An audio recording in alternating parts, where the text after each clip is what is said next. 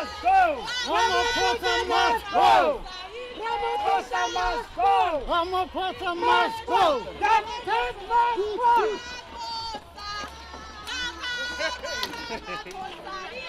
Ramaphosa must go!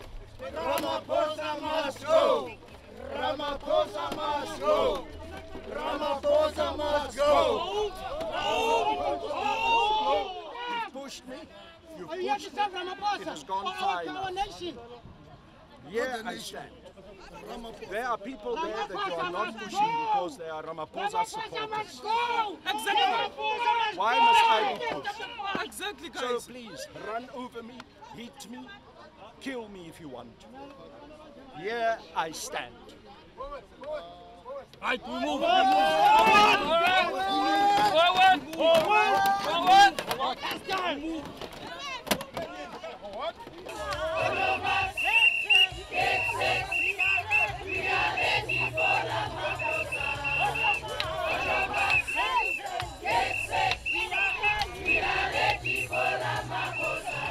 Here we are here to pledge a support to the president of the ANC, who's also the president of the country, and also we are saying that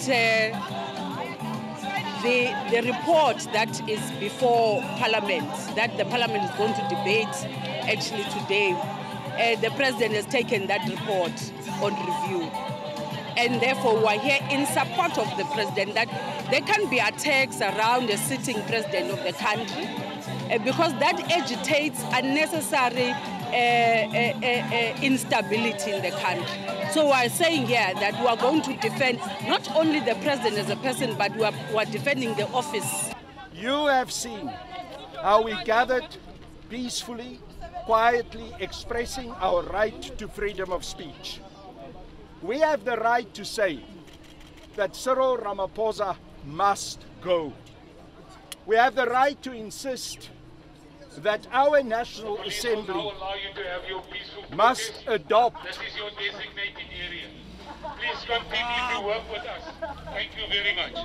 Please continue to work with us. You see, they are trying to interrupt what I'm saying. They are pathetic. They are delivering a message of repression.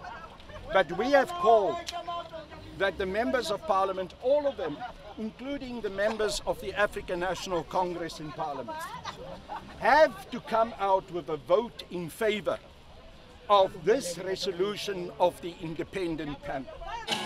So today we are here to pledge our support for the sitting president of the ANC, and we're saying that comrades must give him a chance and they must make sure that we understand the report.